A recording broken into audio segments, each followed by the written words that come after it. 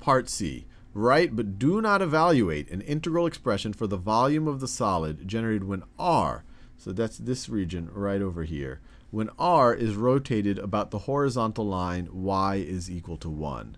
So y equals 1 is right over there.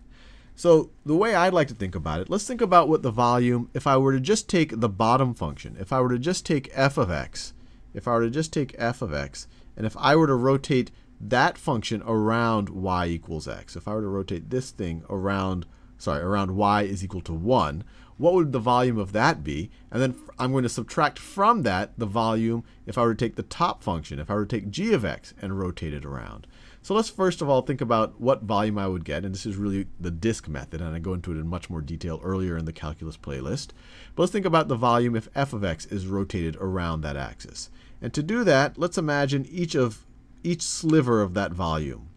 So this is, let me draw a little thing right over here.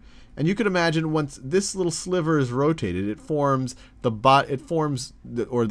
could imagine this length is the radius of a disk. And just to imagine that, let me draw the entire disk. So if this is rotated around, it will become a disk. It will become a disk that looks something like that. And I'll just call the depth of the disk. So the disk, if you imagine a coin, this is kind of the side of the coin, the depth of the coin. The depth of the coin right over there. I know I could draw that better than that. So the depth of the coin is just like that. It's a fixed depth. And I'm going to call that dx. So it's just this distance right over here. It is dx. And what is going to be the area of that coin? Well, the area of the surface of this coin, so let me do it like this. I want to do a different color. So I want to do it in blue. The area of this coin is just pi times the radius of that coin squared. And what is the radius of the coin? Well, the radius of the coin is this height right over here. And what is that height? Well, it is 1 minus f of x. So that is equal to the radius. So the area, the area of kind of the face of this coin is going to be pi. The area of the face of this coin is going to be pi times the radius squared, which is equal to pi times 1 minus f of x, 1 minus f of x squared. That's this blue area right over here. And then if I want to find the volume of this coin, I would multiply it by the depth of the coin. So times dx. And if I wanted to find the volume of this entire solid, this entire rotated solid, I would want to find the sum of all of these volumes. So this is just the disk right over here, but I could have another disk, a similar disk that I do right over here. I could have another disk right over here.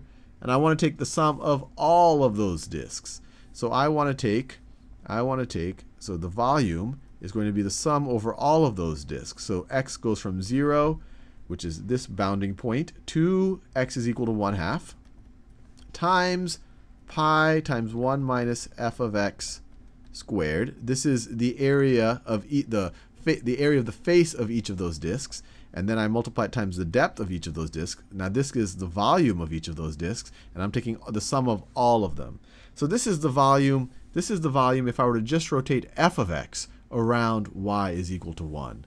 And actually, I should just write dx here. And so this right over here, this expression, I just did that so they really are equal. This is obviously just the volume of each of those disks. So this is a volume if I were to take the f of x around y equals 1.